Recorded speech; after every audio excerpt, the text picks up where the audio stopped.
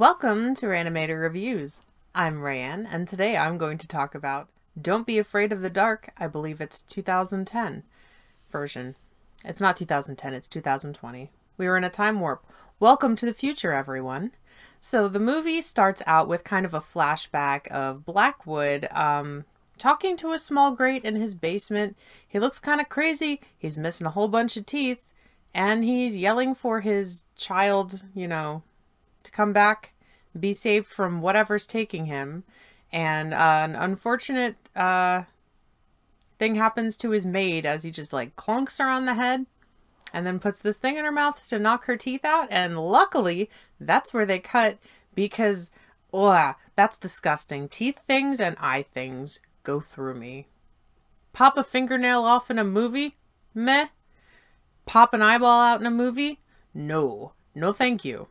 So, we go to the present where Kim and her boyfriend are in this beautiful house, which happens to be Blackwood's, as her boyfriend is trying to kind of refurbish everything. Now that I'm thinking about it, I don't remember if they're married or not. I don't think they are. I think they're boyfriend, girlfriend, but they live together, they work together. And he's trying to do this big project to bring the house and all of the paintings, architecture, everything within the house back to its former glory. As you do in that line of work. Very cool stuff, actually. Sally is his daughter from a previous relationship. She was sent by her mom to live with a dude whose name I can't remember, and Kim, the girlfriend. And they don't really go too deep into why, but it's kind of like the mom just can't handle it right now. She can't deal with Sally, so she's sent over. Sally's not having a good time. Sally does not immediately have a good reception of Kim. Kim is trying really, really hard. It's really difficult when I'm a stepmom. When you're in that position where you have, that awkwardness initially, you don't really know what to do or what to say, but you want to make sure the kid knows, like, hey, I'm nice. I'm here for you.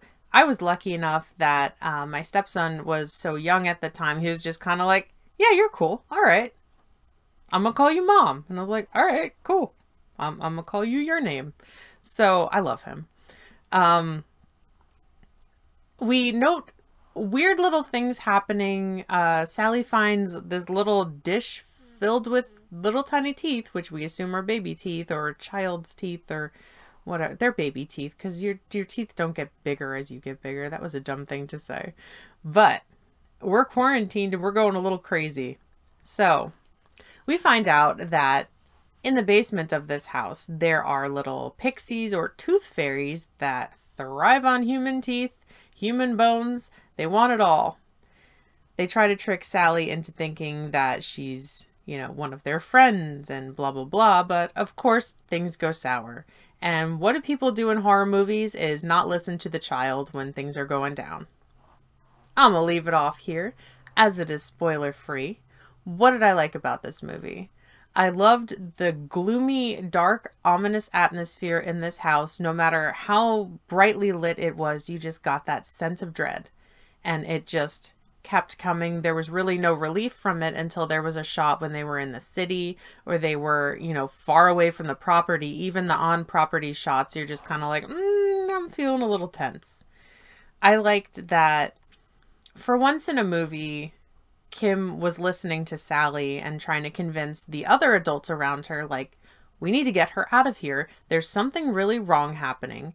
And she was doing, weird research in libraries, finding very strange, not open to the public paintings that kind of reinforced everything Sally was saying, but just nobody would listen.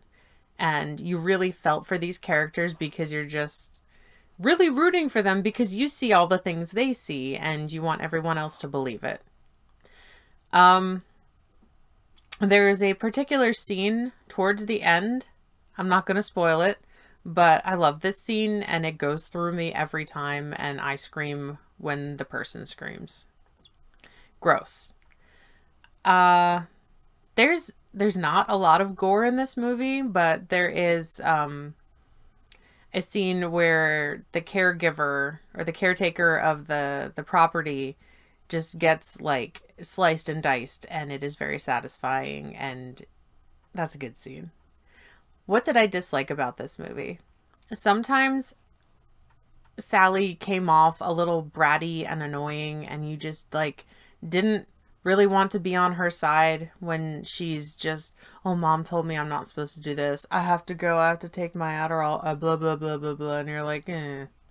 But like kids, that's kids, I guess.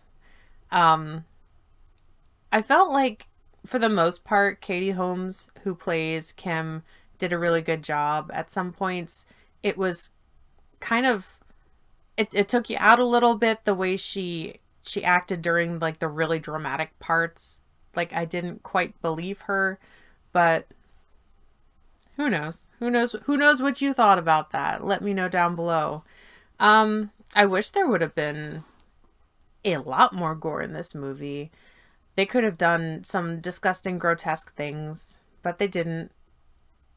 Which is, I guess it's fine. I really want to watch the original film. I think it's from, is it from the 70s? I think it's from the 70s. I need to get my hands on that, because every time I searched, you know, to see who played who, what their names were, 2 movies popped up, and I believe they're related, and I'm going to try to find it. And even if they're not related, I'm still probably going to watch it. So, I think I would rate this probably like, I don't know, like a 2.5 or a 2 out of 5. I enjoy watching this movie when I do watch it. Bonus dislike, I felt like the creatures, they could have done a lot cooler things with the way they looked. And sometimes it was just so much CG that it was like, oh, well, that's not scary. They're just kind of hokey looking. And I feel like maybe they could have done the close-up shots with like a practical creature or something, and maybe the motion, they could have, you know, used a practical creature and then just like tweaked it a little bit, not just the purely CG stuff. But that's coming from someone who's real snobby about practical effects, so take that as you will. But I thought that they could have manufactured a creature that looked way, way, way cooler. That eats teeth. Gross. So yeah, those are my thoughts on the movie. I have watched this several times. When I recently rewatched it, it was one of those, like, I'm going to put a movie on and meal prep and do some dishes and kind of like peek out of the corner of my eye every now and then to watch what was going on with the action. And it's a fun watch. I recommend it.